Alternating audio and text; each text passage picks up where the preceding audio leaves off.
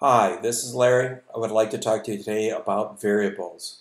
Variables is a term that we use for what the data is inside it. It's a storage location that we use for data that's used within an application. Software basically needs some place to put data to be processed while it's in the programming language. And that's what we call variables. So basically data comes in from someplace to be utilized by the chip or the computer. Basically it's going to come in from user input, files, databases, systems, other devices, etc. There's a lot of different ways data can come in and be utilized by an application. So let's assume it comes in, well, we have to actually give it a place to put in memory and to store it and to be able to use it temporarily while the application processes on it. That's what we call a variable. Data comes in, we give it a name, and we give it a data type and call it's a variable.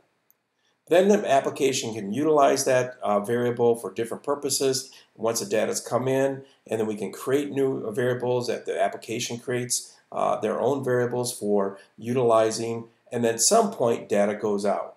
So therefore we take data from a variable and go out somewhere, output to the user directly on a screen, maybe it gets printed out, files, databases, systems, etc.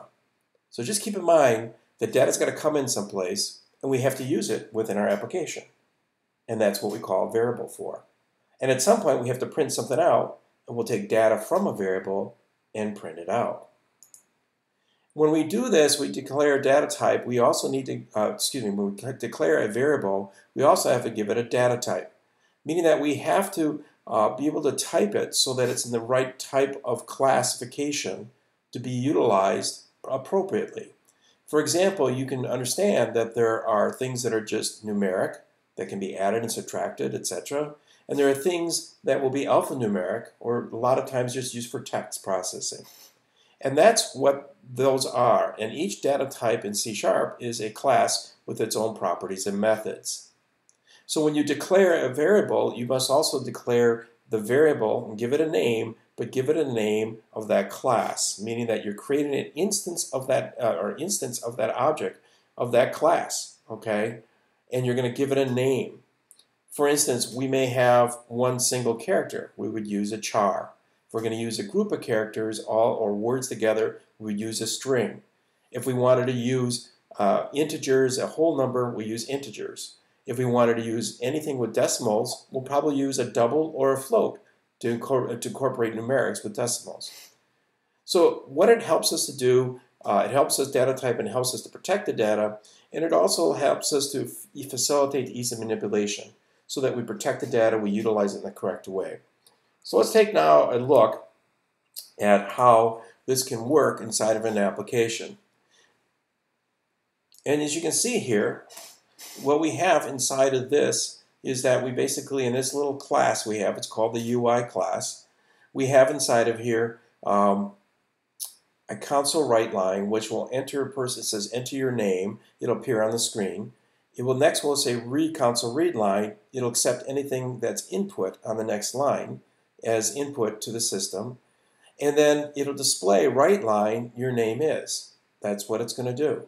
So let's take a look at how this works. Okay, just the way it is. So if you see it says enter your name, right? And then we're going to say, well, my name is Larry. Let's just enter Larry. I'll hit enter. And it comes up and says your name is Larry. Wait a minute, no it doesn't. It just says your name is. What happened is that since we didn't declare a variable, we don't have any data to process. Okay, so we need to declare a variable here. So let's take a look at it. And the first thing we want to do is determine the type of data that's going to be coming in. Since it's a name, we know we want a name coming in. What we want to do is declare this a string, as a string data type. Okay, and then we're going to give it a name, and we're just going to call it name. Okay. Now the next thing is then it says enter your name, console write line. Now what we have to do is be able to use that. Okay.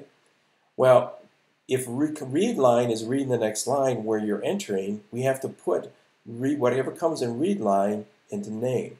So what we're going to do is just simply come down here and type in name. Okay. And we're going to use an equal sign.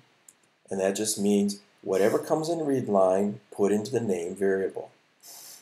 So what we've done is, in fact, is created something that captures the user input and puts it into something, a variable, that we can utilize the process. So it'll capture it, but when we want to display it, we have to add it to the string that's down inside of here. So let's just add it inside of here. We'll do a space. We'll do a plus sign. Keep this simple. Do a plus sign and just say name. Right?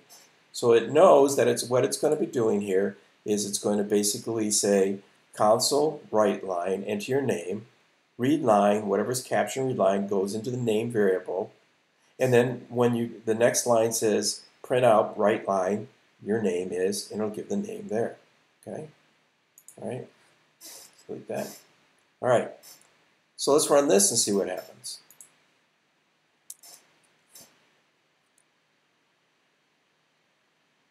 Enter your name. I'm going to say Larry. Okay. Hit enter. Your name is Larry. It worked fine.